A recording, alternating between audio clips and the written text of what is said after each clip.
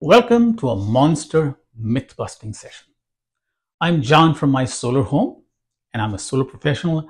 I've been doing solar and batteries for the last 15 years. Today, we're going to do some serious solar myth-busting.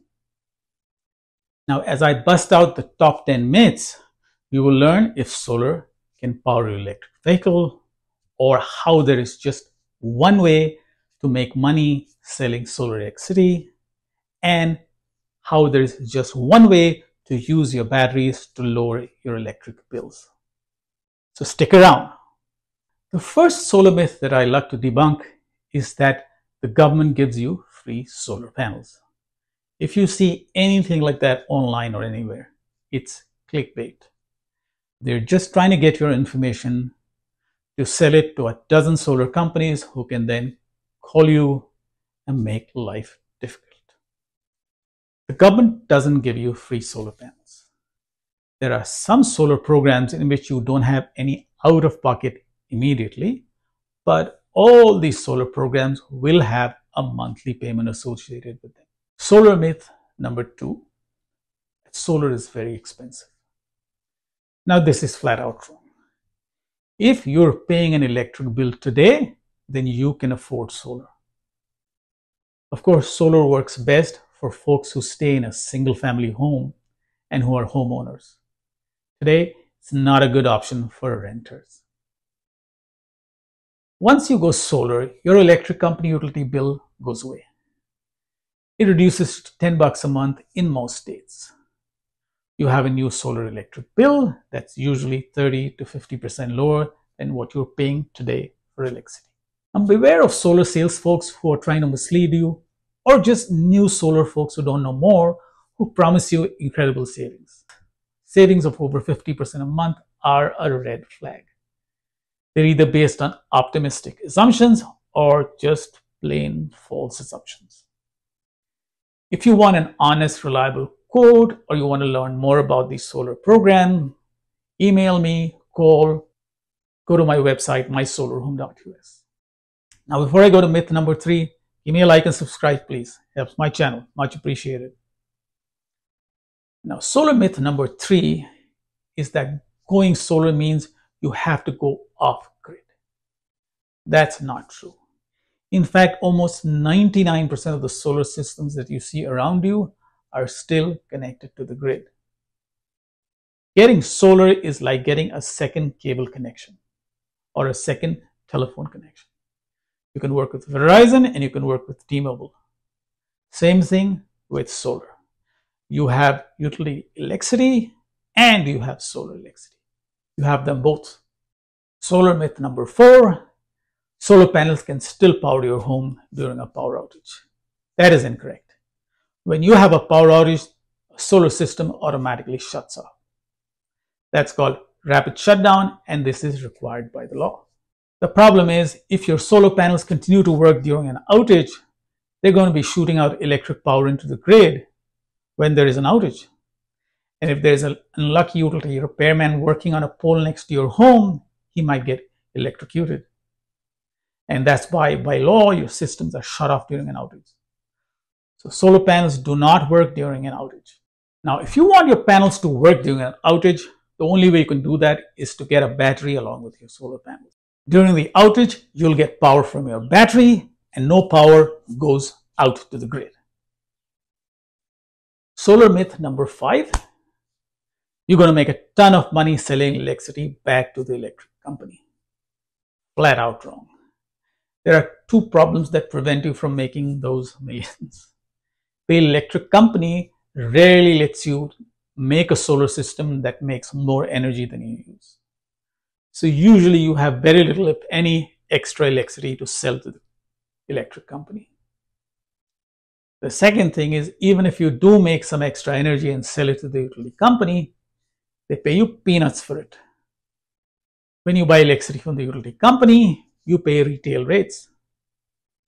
But when you sell to them, you get wholesale rates. You buy 20 cents from the electric company, they buy it from you at 2 cents.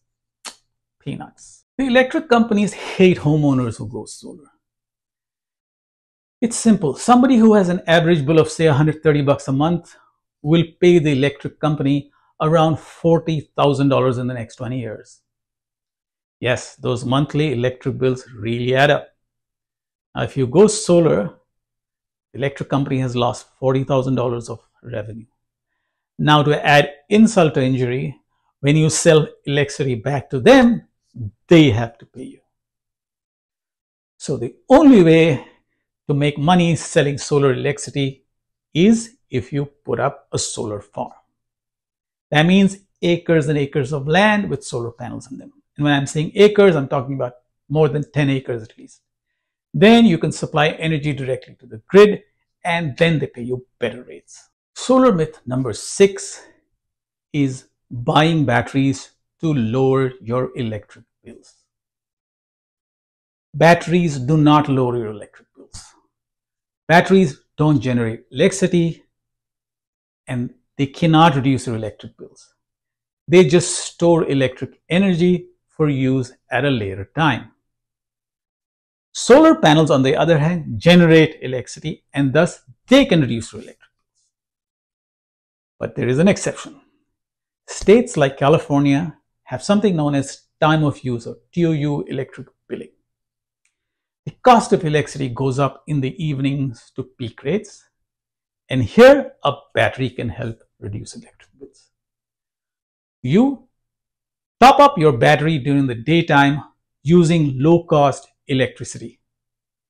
In the evening, shut off utility electricity, use your battery's power, and avoid paying them big electricity rates. Solar myth number 7. Solar panels don't work at night or in the rain or snow. And that one's partially correct. Solar panels don't work, but they do work at lower capacity during bad weather. But it's still kind of a myth. Now, during the daytime, your solar panels make a lot of excess energy.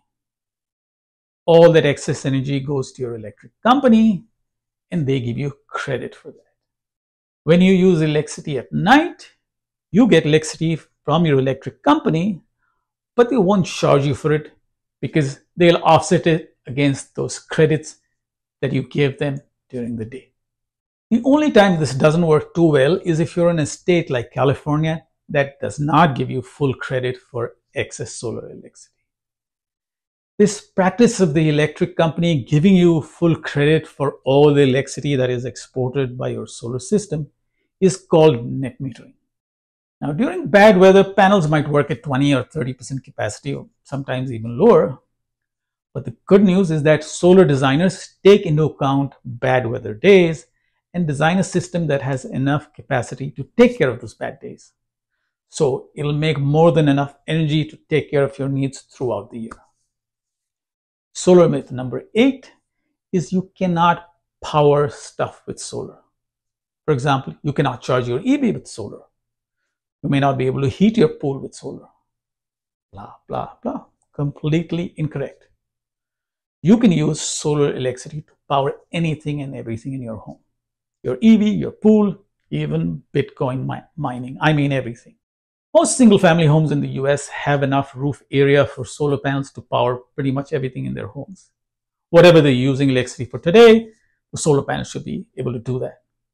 Now, homes with a lot of shade or with a lot of dormers and obstructions that reduce the area available for panels may not be able to get to 100% solar-powered home because they may not have enough room for solar panels. But if you have enough solar panels, you can power anything. Solar myth number 9, solar will damage your roof or void your roof warranty or cause roof leaks. Again, that's incorrect. Today's solar system installations are actually engineered with vacuum seal flashings that will not allow a roof leak when they're installed. Any horror stories on leaks are remnants of the days when plumbers, landscapers, and handymen were installing solar panels because of the huge profit margins. They would use caulk and Elfie to install, and those would certainly leak after a few years. Most solar companies will give you a 25-year roof penetration warranty when they put solar on your roof. They are 100% confident that your roof is not going to be damaged or cause a leak. Solar myth number 10, solar installations are complicated and require a lot of maintenance. Actually, not at all. Solar installations, when done by a properly trained solar installation company, are fairly easy, fairly cookie cutter. They do it in a day or 2 days at the most, and they'll do an excellent job. Doesn't take a lot of time. Standard. The approvals associated with the solar from your township, the electric company, the state, and other authorities having jurisdiction, they do take a long time. That's why in many states it might take you 3 to 4 months before the panels are up and ready to go. Solar panels really don't need cleaning unless you're in a really dusty area. Otherwise, regular weather is enough to keep them clean. If you see a sheen of dust on them, wash with regular water is okay, but I don't see this in most areas in the United States. In terms of service issues, you will have some failures like an inverter requiring a replacement during the 25 years of your warranty. Solar systems go on years without any requirement of maintenance. Warranty issues are usually taken care of by your solar installation company without a problem. It's pretty much a maintenance-free product that you can forget about it and continue to enjoy your low or nothing electric bills for the next 25 to 30 years. Reach out to me for your solar options. Visit my website, mysolarhome.us, to set up a consult, or just email or call me. I hope you enjoyed this video. You have a great day. Do like and subscribe.